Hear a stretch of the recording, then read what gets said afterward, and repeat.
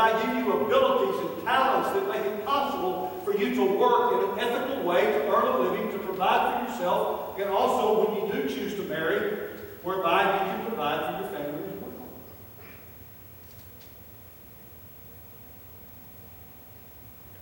I see today a problem not only with the work ethic, but I see it carrying over into the workplace. There just seems to be so many wars in the workplace. A couple of years ago, somebody sent me an email. It had an attachment, and when you opened it up, it was a picture of a guy at his cubicle in a corporate office building. His cubicle was absolutely covered with the small yellow Post-it notes. They were all over his computer screen. They were all over his cubicle walls. They were on his telephone. His cubicle was totally covered with Post-it notes. And what had happened was that somebody was mad at him. And that was their way of getting back. Getting back.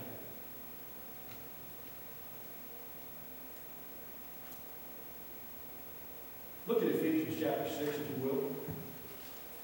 Verses 5 to 9. Paul says, slaves, be obedient to those who are your masters according to the flesh. And to take that out of that culture and put it into modern day terminology, let's reread that and say it this way. Employees, be obedient to those who are your bosses or your managers or owners, according to the flesh with fear and trembling in the sincerity of your heart as to Christ. Not by way of eye service as men pleasers, but as slaves or as employers of Christ, employees of Christ, doing the will of God from the heart, with good will render service as to the Lord and not to men, knowing that whatever good thing each one does, this he will receive back from the Lord, whether slave or free. And employers, do the same things to your employees. Give them and give up threatening, knowing that both their master and yours is in heaven, and there is no partiality with him. If I could put it in a nutshell here, Paul is saying that the workplace is the greatest environment there is for a believer to shine for the Lord Jesus Christ. Amen. If your faith will not work for you where you work, it will not work anywhere else. Because how your faith operates and works in the workplace is a reflection of how it's working in your personal life, in your home life, and in your worship life. So the question would be, what kind of employee are you?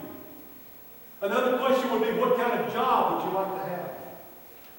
Another question would be, what kind of employer are you? What kind of boss are you? What kind of manager are you? Those are good questions. And all of those questions are answered right here in Ephesians chapter 6 and verses 5 to 9. So let's get right to it. The issue is this. Who are you going to trust in the marketplace? Who are you going to trust when you're on the job? In other words, in this day and time, who are you going to trust when you don't have a job? In other words, what's the object of your faith going to be? And Paul says, regardless, employed or unemployed, it's all about faith in the Lord Jesus Christ because He's the giver of every good and perfect gift anyway. Amen. You think maybe nowadays is a good time to be thankful if you have a job? Amen.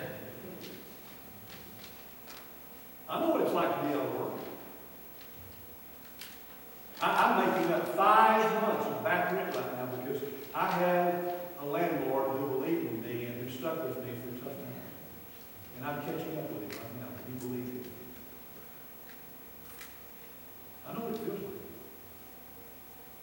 So let's get to it. What does Paul say here about this marketplace and its relationships? Here we go. First of all, Christian employees should do their jobs, Paul says, as if Jesus Christ were their supervisor. Notice, I want to read to you from the Message from Ephesians 6, verse 5. Here's how the Message, the paraphrase says it. Servants or employees, respectfully obey your earthly masters, but always with an eye to obeying the real master. You know what Paul is saying here? It's really simple. He's saying that everyone has a head.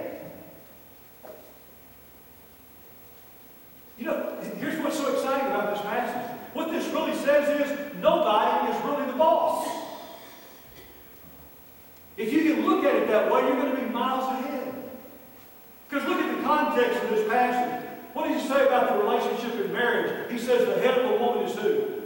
The husband. The husband. She has a head. In Ephesians 6, the first portion, I'll get to it later, it talks about the children. And they have a head, the mom and dad. They've got to be what? Obey. They've got to be obedient. I'm really having trouble with this thing.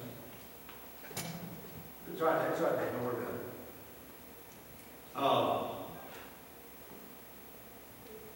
They have to be obedient to the mom and dad. The man who runs a company, he has to be accountable to who? Probably a board of directors. Maybe a CEO, maybe the chairman of the board. But everyone has accountability. Everybody has a head. I love the 7th chapter of Luke. Remember there was a Roman centurion who had a servant who was sick and died, and he heard about Jesus. And he told one of his servants, he said, you go get this man named Jesus and you bring him because he can pray over this guy and he'll be healed. And while the servant goes away, he sends another. He said, go catch him. And he said, tell him to come back because he said, you know what? I'm a man given under authority. I say to this person, go and he goes. I say to this person, come and he comes. And he says, just go tell Jesus. All he has to do is speak. It's kind of like long distance. Just tell Jesus. All he's got to do is speak and my servant will be healed. But he said, I'm a man given under authority. What did Jesus say about him? I've never seen a man of such faith in all. See, the issue is faith. The issue is trust. So you see, everybody has a head. So there should not be jealousy between employees and employers, and even vice versa.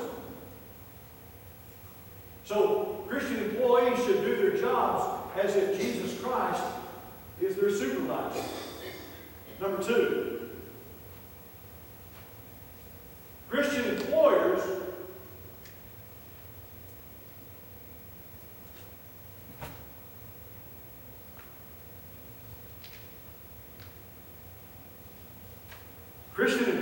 should treat their employees as people and not as machines. You like that one? Let me say that again. Christian employers should treat their employees as people and not as machines. Let me read to you from the Message again. This is verse 9 from the Message. Masters, it's the same with you. Or employers, it's the same with you. No abuse, please, and no threats. You and your servants are both under the same master in heaven. What I think Jesus is saying through Paul here is if you're an employer, you're a boss, you're a manager, you're an owner, he says you need to treat your people like adults. Don't treat them like children. In other words, don't treat them like machines. And he says treat people correctly. Treat them the way you want to be treated. I think he's also saying here that true leaders who manage and who employ people know how to reward those who work for them.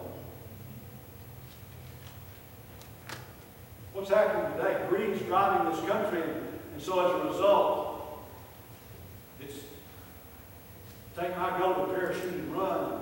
So whatever happens to everybody else, too bad. Isn't that what's driving our country right now? Amen.